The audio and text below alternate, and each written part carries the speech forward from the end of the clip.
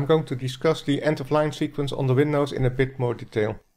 I'm on Windows in the MSys2 system in the terminal, and this Git version is going to be configured with the auto-conversion of the end-of-line sequence to false. We have another Git version, the Git for Windows, that operates on the Windows side. That is what Visual Studio Code uses, and that version is configured with this option true. So let's see the status of the files. These 4 files have the Windows end-of-line sequence, and the make file had the Unix type end-of-line sequence. So let's now use the Git for Windows, initialize repository. Everything can be staged, so then you can go over here and stage all changes.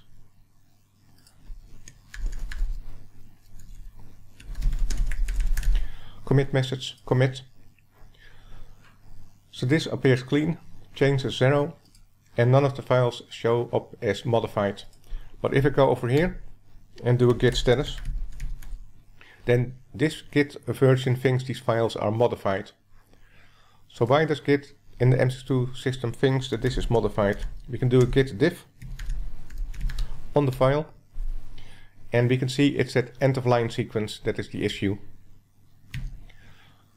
So let's go to the documentation of Git, and we can see here a discussion on the topic, including that core.auto-crlf.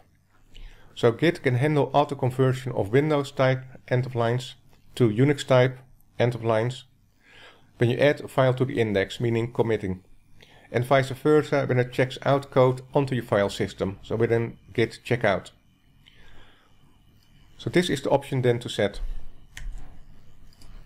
Let's do that. And we can see the working tree is now clean.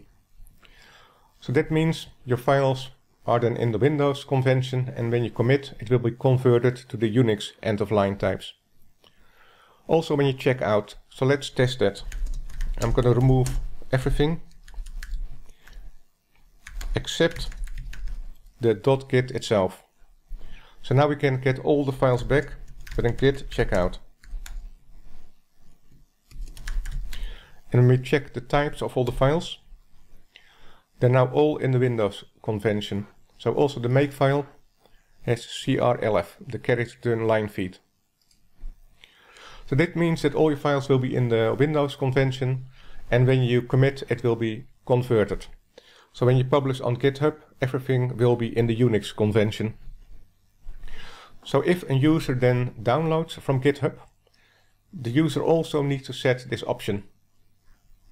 So it would be easier if there would be a way that you can put it in a Git file inside your project. And you can do that with the .git attribute file. So to show that, I'm first gonna delete the Git and set the option back to false. So let's start from scratch, but now inside the terminal of the MSys2. So this option is false, meaning there's no auto conversion. All the files will be in the Windows convention. So when we commit inside Git, they will also be in the Windows convention. So let's do that. Git init, git add dot.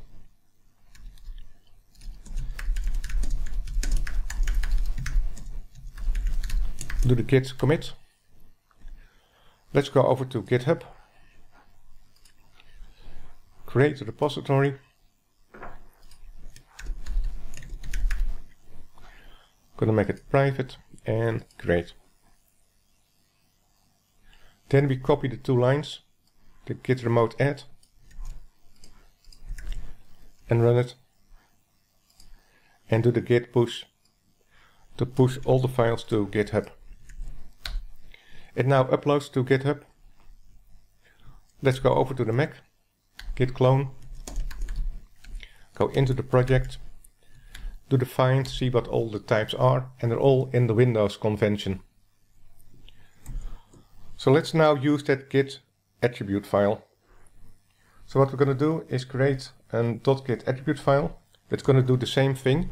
When you commit, it will translate or transform the files into the Unix convention. So we can create the .git attributes by echoing this line into it. So what this says is that all text files will be converted to the Unix format. Now we need to add the git attribute file to the index. So let's do a git add on the git attribute file. And now we need to recommit all the files to convert them into the Unix format. The way to do that is in git add, but use the -- renormalize on all the files, including the .gitignore and the git attribute file. So these now all are in the index. We can now commit and do a git push. Let's go over to the Mac and do a git pull. After this step, all your files will be in the Unix convention. That means it's better to start off with creating first and .git attribute files, but later on you can still convert everything to the Unix style.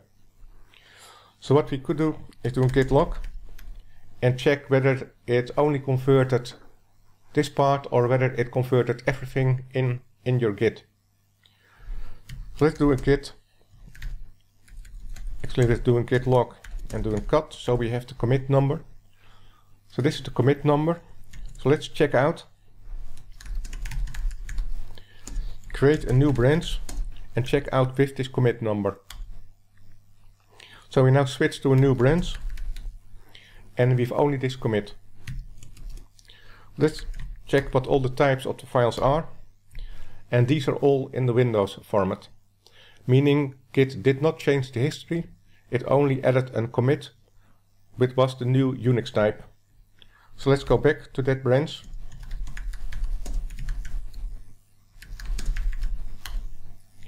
We're now back into this state and do the find again. And all files are in the Unix convention.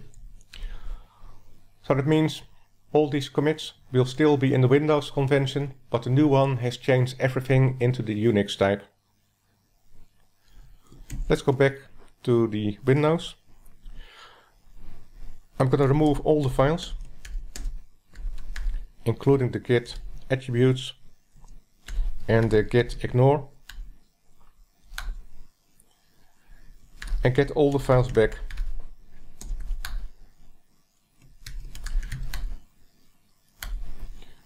So on checkout, you will see that all the files are in the Unix convention. So it converts files when you commit, and if you do git checkout, you will get all the files unconverted back into the Unix format, meaning all of these files will show you the LF. So once you do this, the third option would be to not use git attributes at all. It will be that all your files will always be in the Unix convention. So how about then when you create a new file? Well, you can switch that option on in the settings of Visual Studio Code. And let's see what the default is when you create a new file. So the default end-of-line character, it sets to auto, meaning it uses an operating specific end-of-line character. So if you have Visual Studio Code on the Unix, it will use the LF, and if you have it on the Windows, it will use the character return line feed.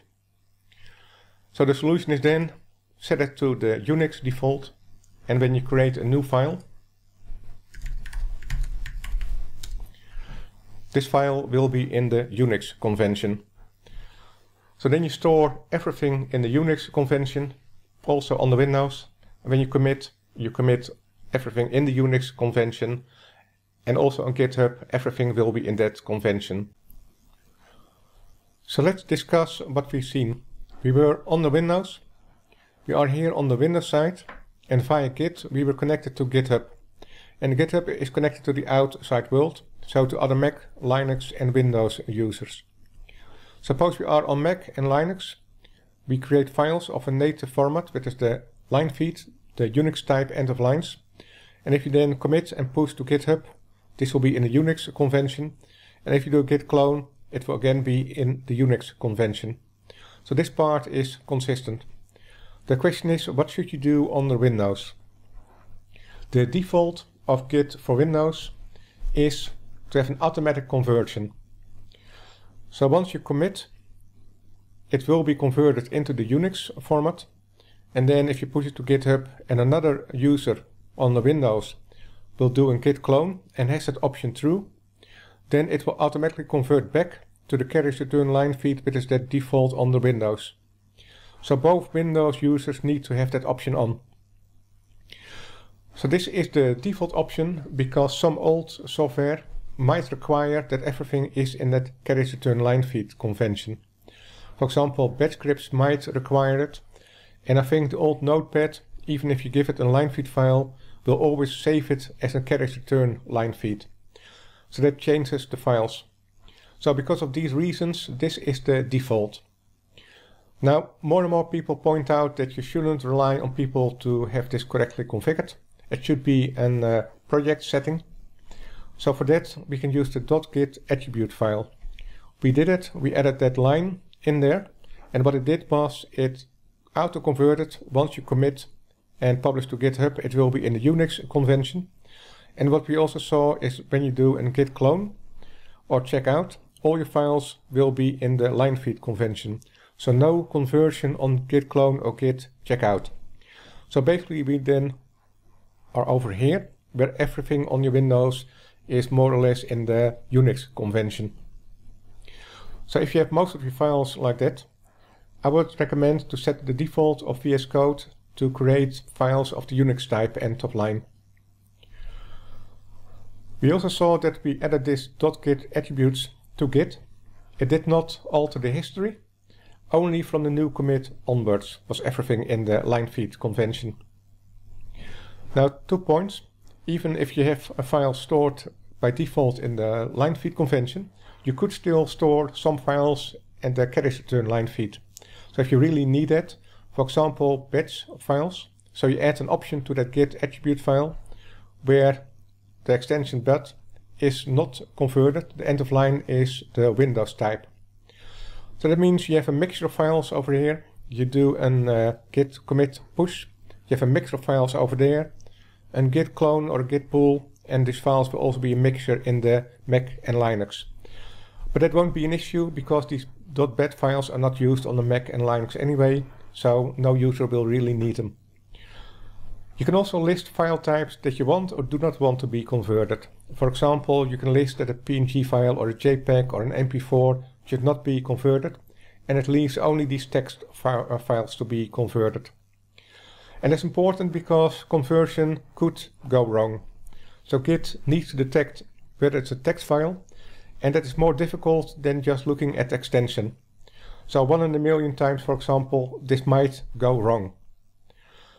If you have all your files in the line feed extension, the Unix convention, and you do a commit and a push, why would you convert? It is not really needed. So option 3 is make sure that all your files in the Git database are in the Unix convention. Again, set VS Code that it uses the Unix type end of lines as a default, so that when you create a new file, it will be of the Unix convention.